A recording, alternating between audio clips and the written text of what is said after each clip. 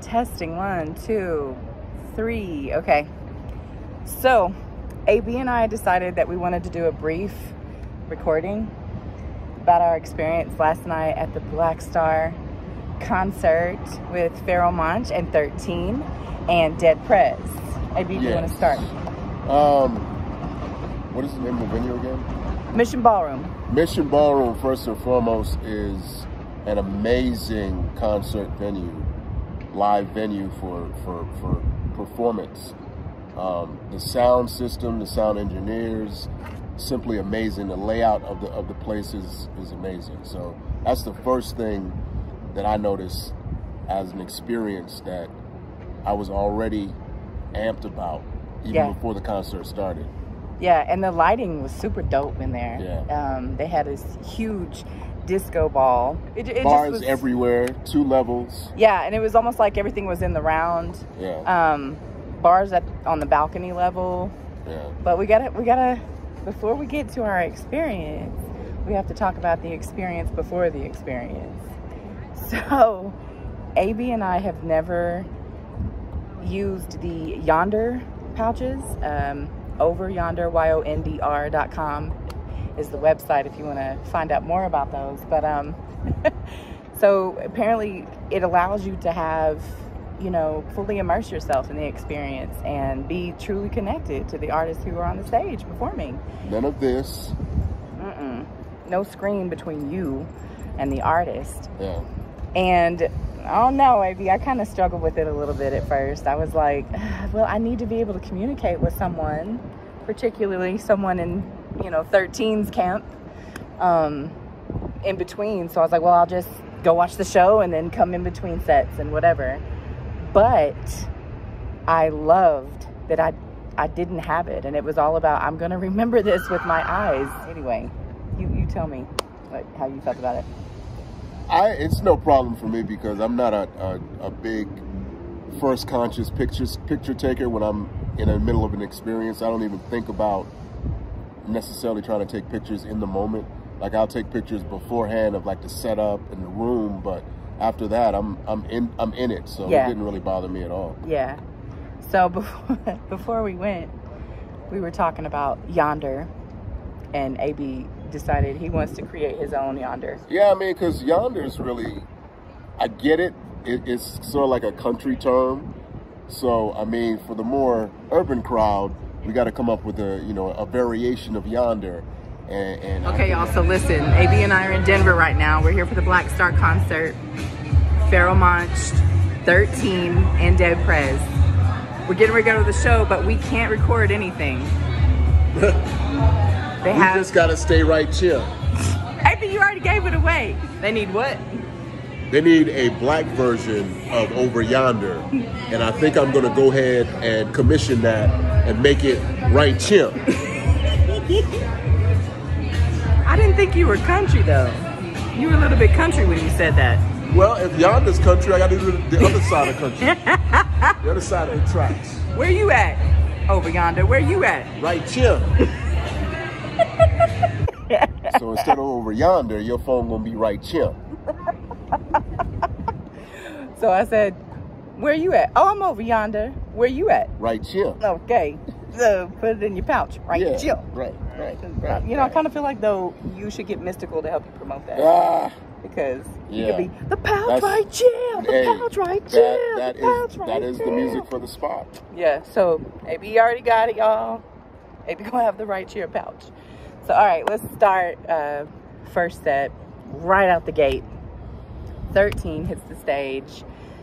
Pharoahe, Monch, Marcus Machado was in the house, my fellow Aquarius. And Daru Jones was not there. I don't know the name of the drummer. I just lost his name. I had it in my mind. See, talented cat though. Super. Yeah, killed it. And he had a keyboard player. I can't remember his name either. Man, it was incredible. The energy was ridiculous. He sounded so clear and precise and just powerful. Like, yeah, it was, and this is my very first time seeing Pharoahe Monch perform live. So y'all know he's in my top 5. So I'm like, oh my God, I can't believe believe we finally get to see him. I don't know how much they've been out since the album dropped, though. They just probably started. Not a lot. The pandemic paused a lot of that for them. You know, they were supposed to start touring right after the album dropped. And, you know, a lot of, I'm going to tell our listening audience, AB and I are actually on the Th1rt3en A Magnificent Day for an Exorcism album. The very first track is Cult 45. It's a skit. It's a skit. Yeah, it's a voiceover work, essentially. And we were pretending to be, like if you've ever seen The Exorcist, it's the two priests that are doing the exorcism. I'm the one praying. Well, we're praying together. But yeah, so that's us on the album. So of course, you know, I've got a little bit more personal investment in this Th1rt3en project as well. But overall, like, I'm just really dying to see this band live for the first time for me. And anyway, for lack of a better description, think Rage Against the Machine. Oh my gosh, yeah. We were saying, and didn't you say they're on tour right now? Like, that would be dope as hell to see them together, especially at a venue like Mission. Like that would be super dope. But yeah, anyway, we were on the floor at that point. I want to be as close as possible so I can, you know, rap along with every single, especially when Goat's Head came on. That's my shit. And then Amnesia, one of my favorite tracks from the album. Scarecrow, I loved. And of course, Pharoahe Monch had to do Simon Says for the true, you know, fans. But yeah, dope as hell. Quick little intermission. I go release my Yonder. So with the Yonder situation, you can go to a designated phone use area, and it's kind of like, you know, when you go to the store to buy clothes or whatever, and it's got the tags on it, they release it with the magnet, pull it out the pouch, you go to the little designated area and use them. And anyway, so I'm checking my messages and stuff in between, visiting the merch booth, and we decide to, where did we sit that time? We just stayed up in the balcony this time. Yeah, for Dead Prez. Yeah, for the rest of the show, pretty much. Yeah, pretty much. Yeah. So you start with Dead Prez. Well, Dead Prez, which I didn't know or realize hadn't been performing since probably a little bit before the pandemic hit. So it definitely had not been out performing. So they said, like during their set, you know, this is the first time that we're performing since the pandemic, and you know, it feels good. And it sounded like they didn't lose a step. Yeah, I was about to say, you wouldn't even know it at all. Like, they were so strong. Yeah. And the crowd was really feeling the hell out of them.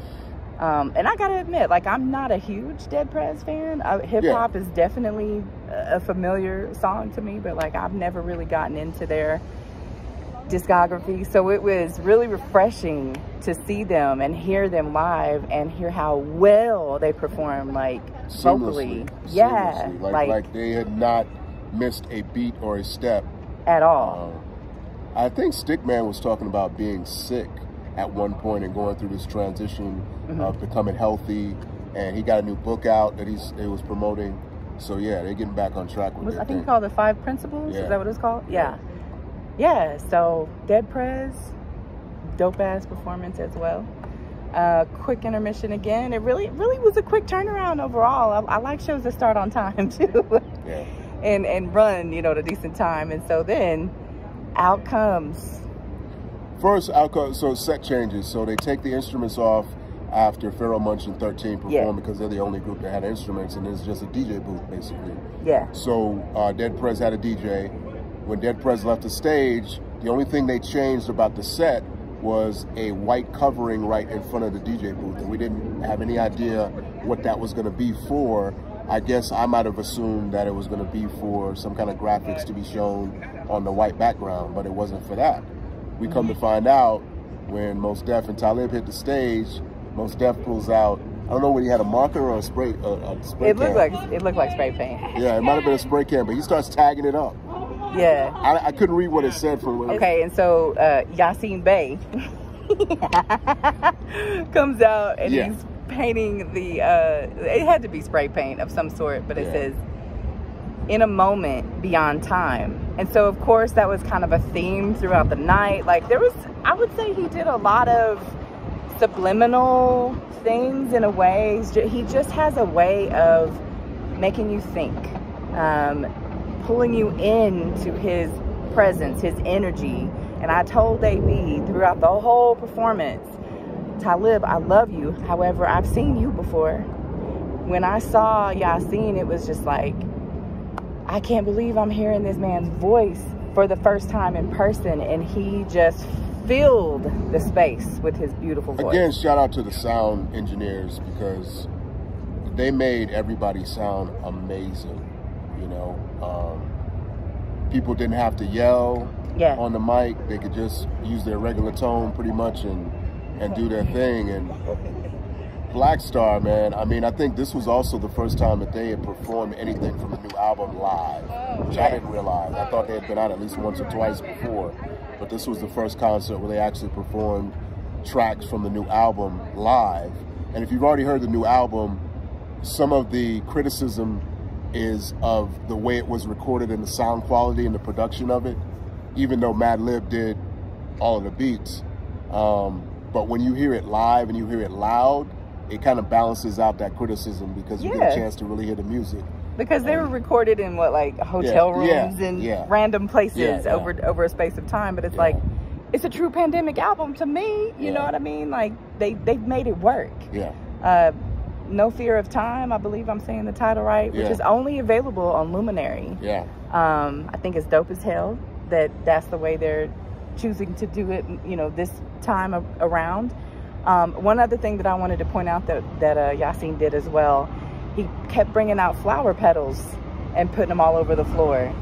And then he might like throw a few out in the crowd, but mostly they were all over the stage. And it was so beautiful. I wish I could just pick his brain a little bit about that. You know, you can kind of feel what his intention was behind it, but I would love to hear him put that to words. Like, well, I was trying, you know, wanting to invoke this or whatever. And talking about not losing a step, these two hip-hop luminaries are finishing each other's lyrics, sentences, thoughts all night long during the performance, not missing a beat whatsoever. Hype men for each other. I don't know if they rehearse before they perform, or that's just a culmination of being together so long over the years, but amazing chemistry between the two of these guys on stage, and as they work together and work through the catalog, even though we're talking about basically 2 albums as Black Star, they both obviously did their solo stuff, their hits from their solo careers as well, that, you know, was seamless. You know, though, what formerly Mos Def did not do was Miss Fat Booty. I assumed he might was going to do that, but, you know, didn't work out in the set list. But we got Auditorium, is that the name of the track with Slick Rick? Oh my gosh, I'm blanking I don't on the remember the name of that track. But it's the one featuring Slick Rick. What else? The main, anyway, of course we had the solo Get By, The Blast from Talib, but what I was really, really spiritually connected to, I would say, was Umi Says. I knew he had to do that one.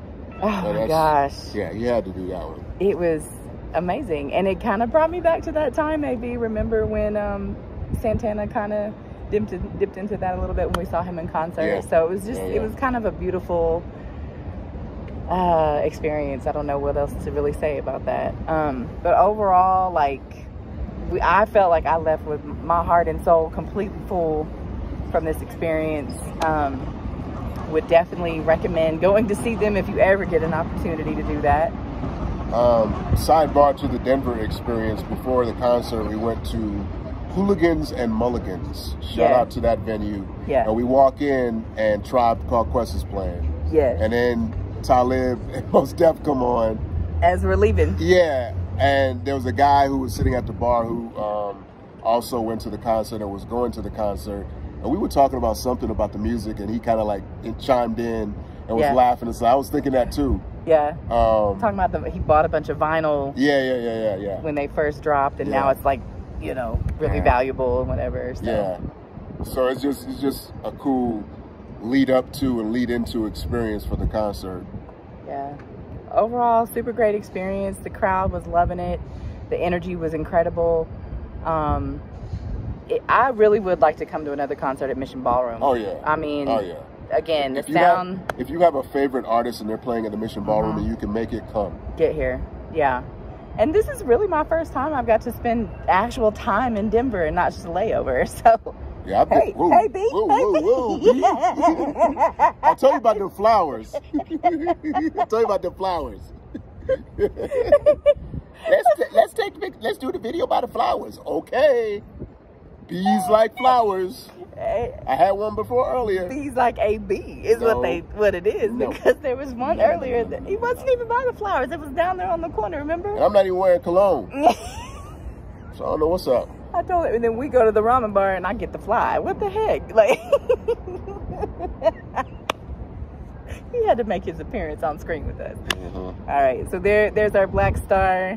Shout out to Talib Kweli, Yasin Bey. Bay. Man, Deb Prez, Pharoahe, Monch, Marcus Machado with Th1rt3en, and the entire Th1rt3en crew. Shout out to Zoe. Shout out to Zoe Ellis.